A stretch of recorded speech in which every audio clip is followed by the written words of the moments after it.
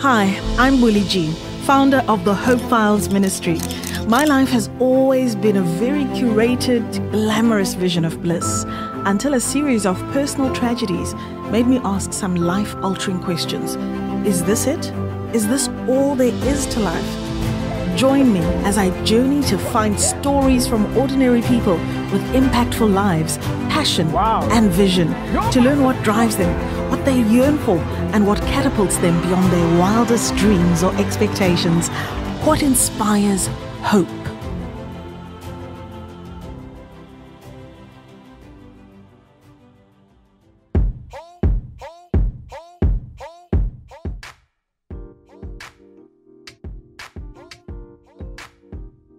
I first heard about our guest Mkhuseli Jack when I was a young woman living in Johannesburg. I saw his wedding photos in a magazine. I think it must have been Drum magazine, and I thought to myself, this is a bold character, a fearless man. And that is how I formed my first opinion about our guest. Later on in life, when I worked in radio, I met him. And apart from my father filling in the political details over the years, I pieced together an extraordinary life. And in addition, discovered that he's probably one of the most down-to-earth people I've ever met. And his story gives us a little glimpse as to why. The story of Mkhuseli Jack begins on a farm called Moskra, where he was born in Humansdorp. He was one of 8 children, the son of Figile and Alice Jack. He describes his upbringing on the farm as the simple life. From early on in his life, however, one thing was evident: he would fight for the right to education, and it would be a central theme throughout his life. After being denied schooling early in his life due to illness, he started later than his peers. And in addition, when he eventually began schooling, it was interrupted when he was told that he could not attend school because he did not have a permit to be in the area. This led to his involvement in protests and demonstrations, demanding an education for all. So, Kusta, thank you so much for chatting to us. It's actually quite a privilege, because looking at your history, I think to myself, wow, it's quite epic. It's epic because you were part of an incredible time in our country's history. But even more so, what strikes me is that where you started out, you couldn't have possibly imagined it would turn out that way. So looking back, tell us a little bit about the early years and what your aspirations were. Things were such that, the aspirations were non-existent. Maybe I could have qualified to be trusted by the farmer to count the sheep or the cattle. Wow. Yes, that's... a simple life. Yes, that would have made it for me in the early days. I mean, starting with a terrible, chronic and debilitating asthma, like the one I had. Oh, yes. Really, I mean, that ambition of even being allowed to count the sheep was totally remote. I got politically involved by default, really. I think if there was no problem with the pass law, I came into the school, just got fit in like a glove, maybe I would have never been thought of being in politics. Yes. So because I had to fight now and to think of way to justify my stay here, and I was ready to listen to anyone who was criticizing the system that was keeping us out. And that is how really my curiosity of politics started to be formal. A quest for education. Yes, but other than that, really, I had just a sense of justice, a natural sense of justice emanating from the life experience of farm, laborer relationship. I had this sense of justice, okay? Yeah. And which was natural, which was not influenced by anything like politics, something like that. And also I had attitude towards bullies and bullying. And if you can check then, obviously, the whole system of oppression is about bullying. Exactly. And because that, you become immediately on a collision course with me, inside me. It makes me very uncomfortable when people bully other people. I don't care how powerful they are. Even if I know I don't stand a single chance of winning, I will never take the side of a bully. It doesn't matter what. So because of that, and I think Another thing, I love order. I love, doing things in a systematic way. Kusta's role as the chair of the South African Students' Movement and being chosen as the head prefect in 1979 meant that he was often thrust into positions of leadership. Following the banning of South African Students' Movement, he was among those who established the Congress of South African Students in Port Elizabeth. What followed as the years went by were numerous arrests and bans throughout the late 70s and 80s. In 1986, Mkhuseli Jack was detained under the state of emergency laws and only released from St. Albans Prison in Port Elizabeth on the 16th of May, 1989. I had no intentions ever to be on a leadership podium leading anybody. I know you're quite humble when you talk about this call to leadership, because obviously people singled you out as someone who stood out and fought for a very valuable cause. So there must be some leadership qualities in you. Or is it something that you learned as you went? Did you find that with people's trust, you shouldered a responsibility greater than what you imagined? Yeah, in those days, it was difficult to be a leader because leadership carried a heavy responsibility. Meaning that, there were things that you are not expected to say, you're not expected to do, especially negative things. Of course, it wasn't calling for angelic kind of way of life out of people, but it was unwritten that if you are a leader, you are expected that you won't hurt other people. All right? You will not throw your weight and power and to make other people uncomfortable and hurt them. And that kind of behavior, it was that requirement, if you like, or conduct, was useful for yourself because you need that. With being in the struggle, there was a big sacrifice being on the leadership. There was no such thing as people who could fight for being in leadership. People were fighting to run away from leadership. Yes. Yeah. Even to pretend to be a leader was deadly. Remember, there was no question of, there's no evidence of the dangers. They were there in front of us. By 76, early, there's already but 3 or 4 high-profile political activists that were already hanged, who died in detention, let alone those who were being hanged, and those that were being sent to Robben Island or to prisons or having to flee the country. So you knew the price? The price was written all over the place. So by the time the likes of Mohapi Mopeka died, and the likes of the great Joseph Mkhuli and the others, and Tiro in earlier years, were all there to show that it was not a joke to try and stand up for people. It was costly. That made people to make a choice and said, okay, do I want to be humiliated in silence? Or do I want to die in an attempt trying to break down the system that was in front of me?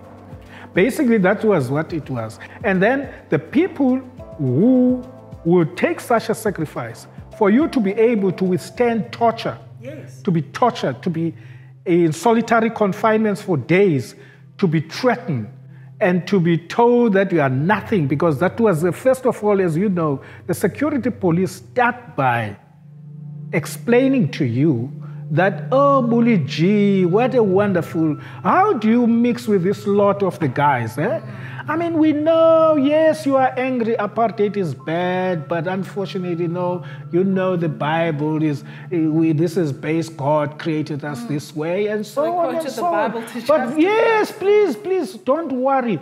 You know what? You're a sweet child, you are brilliant, your family has no track record of being of being naughty, and so on and so on. Okay? Why do you, first that's what they do. And then they talk nicely with you on a nice cup of coffee, and then And then it escalates. It escalates because you don't stop. They were suggesting to you, stay away from these guys. As a leader, Rakusta faced many arrests and paid the price of a delayed education in his quest.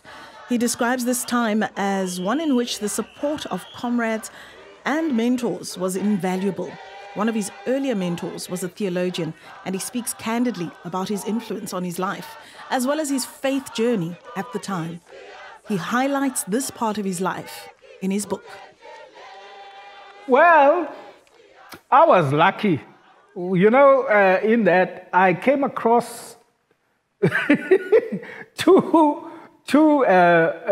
stories of the Bible, yes. Okay?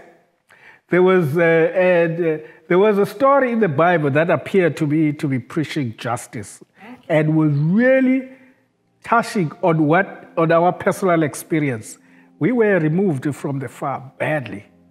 So, and then one day I heard a preacher preaching about the queen Jezebel and the king who grabbed somebody's land, okay?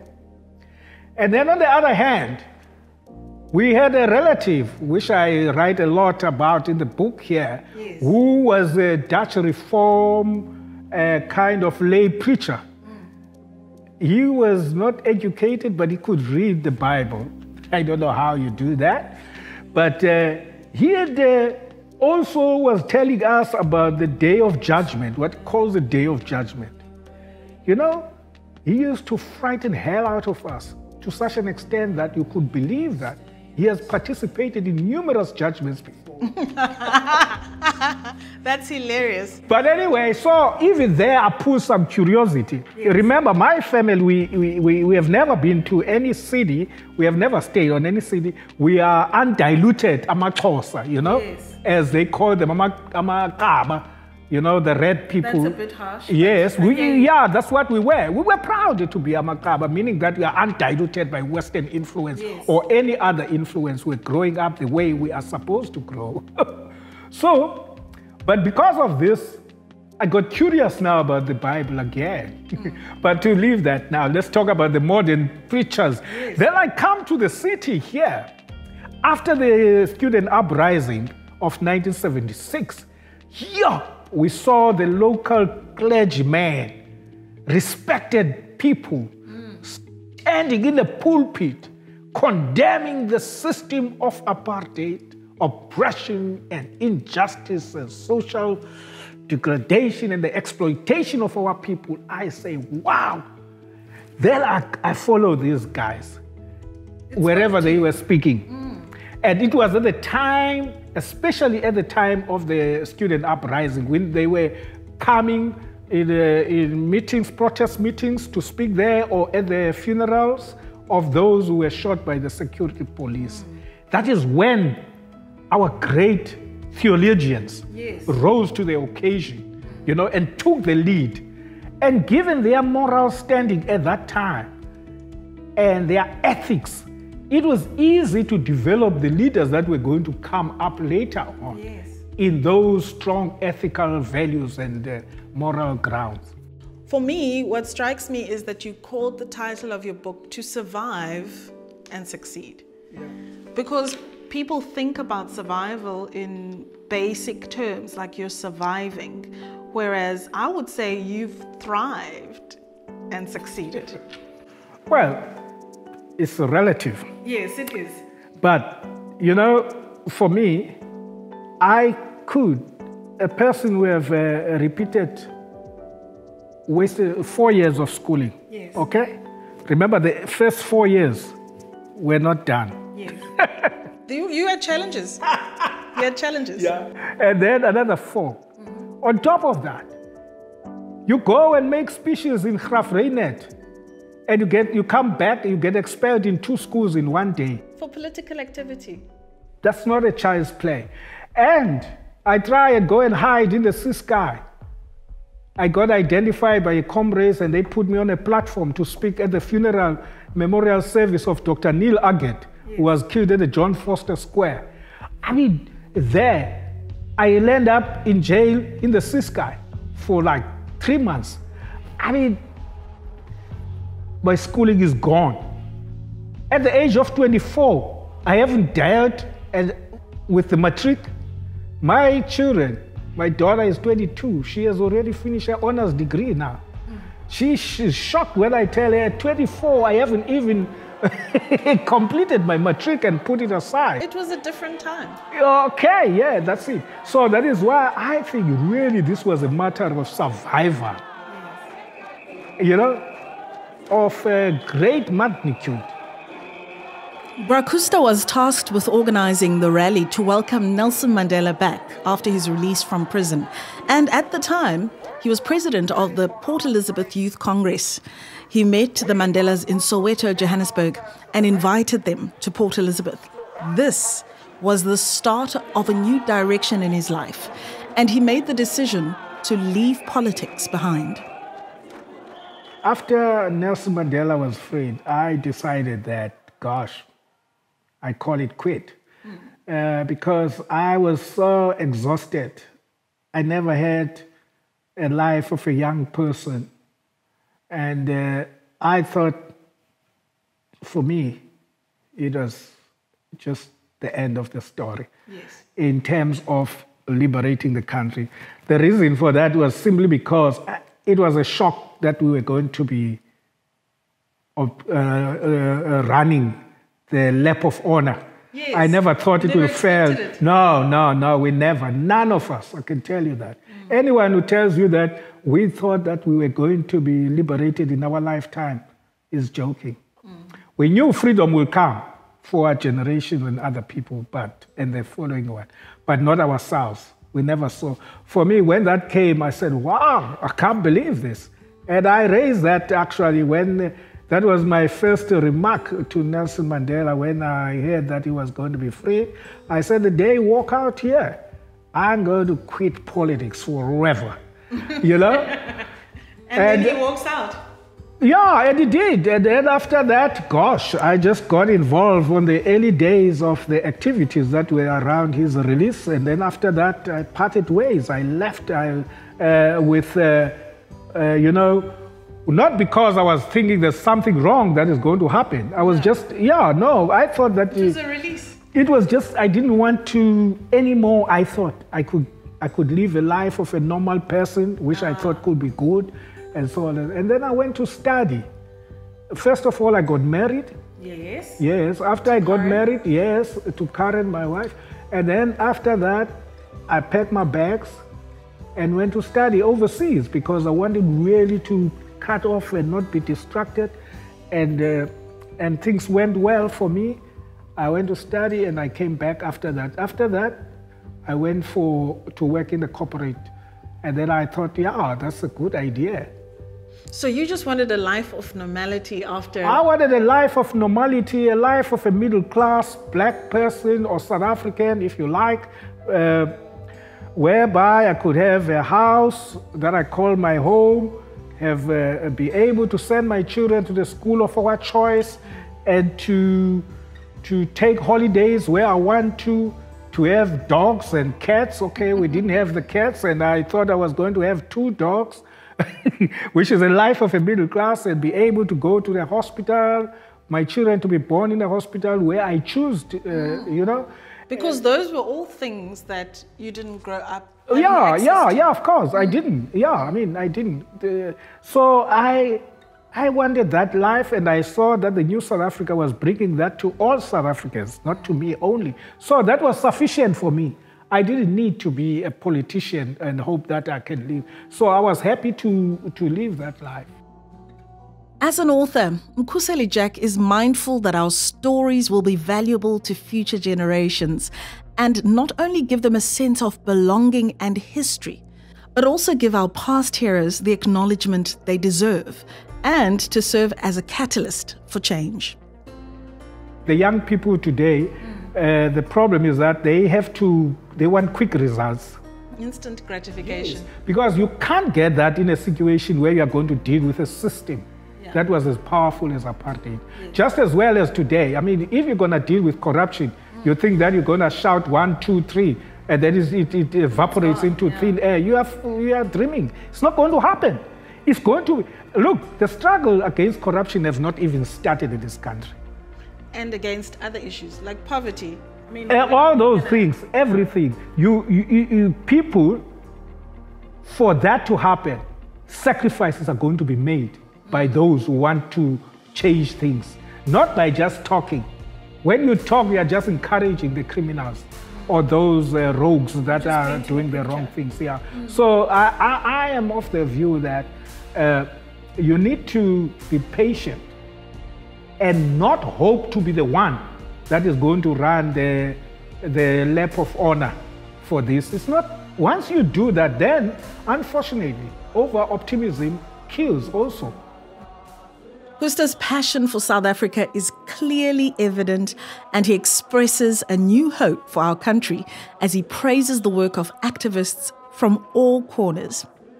Those were the great people, and there are so many and many. I mean, if you think of Miriam Makeba, okay, Dorothy Masuku, you look at their songs in those days. And not only that generation, even in our generation, go at the songs of Lucky Dube and others, and you hear what the people are saying. These are people who were driven by a vision of a united, non-racial, prosperous South Africa. They were yearning for that. And it is our job is to restore that memory.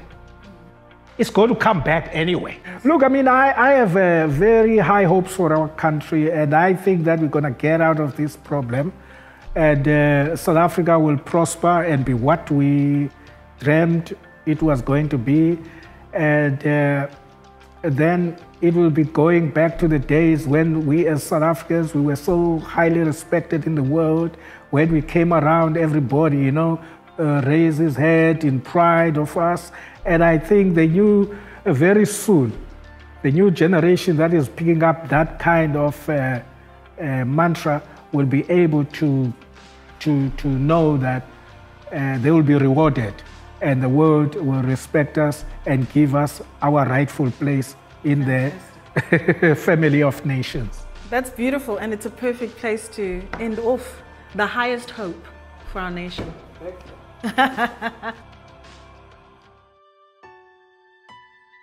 What I found most fascinating about Mkhuse's story is that his political accomplishments and life are well documented, and so too his business successes. But today, after hearing his story, I'm quite pleased to say that him becoming an author means that his spiritual life now receives equal billing in the history books.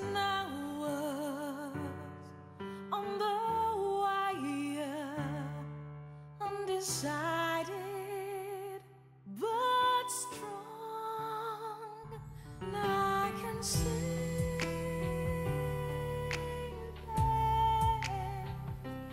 I've got wings again.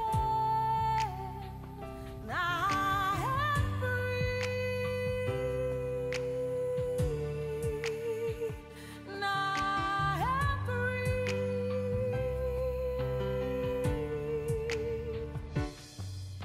Victoria.